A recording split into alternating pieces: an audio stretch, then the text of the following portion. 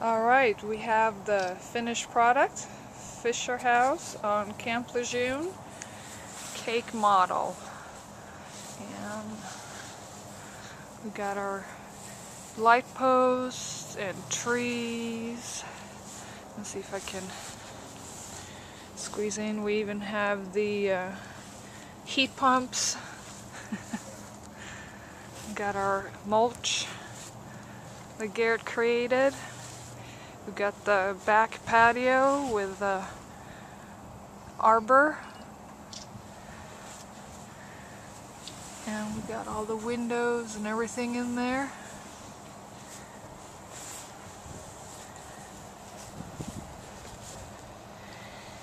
And our green blooming trees. And